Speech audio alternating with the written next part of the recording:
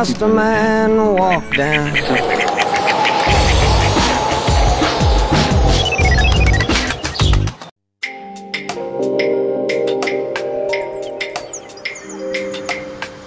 The most important values of Judaism is ethics, the search for wisdom, the search for knowledge, and to be able to embrace your fellow humans. That's the most central themes in Judaism, according to my interpretation. I had a life crisis back in 1995, and then I had the opportunity to ask myself a number of questions, such as why am I doing what I'm doing? Do I really want to make a career in medicine? If not, what do I actually want to do? So I started by writing a book. My main focus is sort of the Jewish way of thinking. For instance, by the tradition of the Hillel school, to question things, to search for the answers, never taking things for granted. Here's an example, a study done on payphones. They did like this. They took a coin and put it in the coin return of the payphone to half of the people that visited the telephone booth. So half of the people, they got, to their surprise, they found the coin that they could use to phone with, and half didn't get the coin. And then as they were leaving the phone booth, they allowed an actress to walk by. She stumbled and fell to the ground and dropped the manuscript.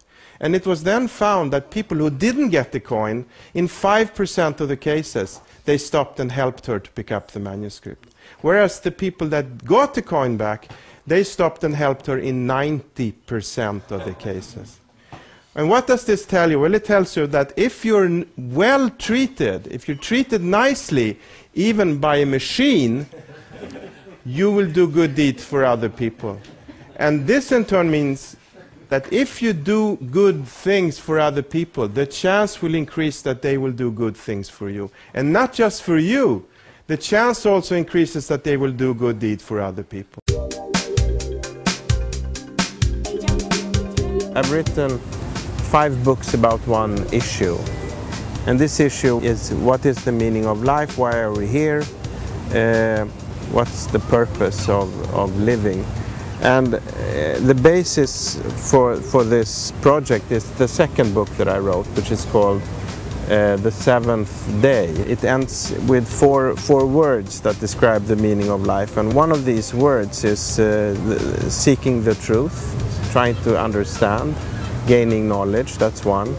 The second one is ethics, which means how we treat each other. The third one is love, which means the emotion that we have for each other.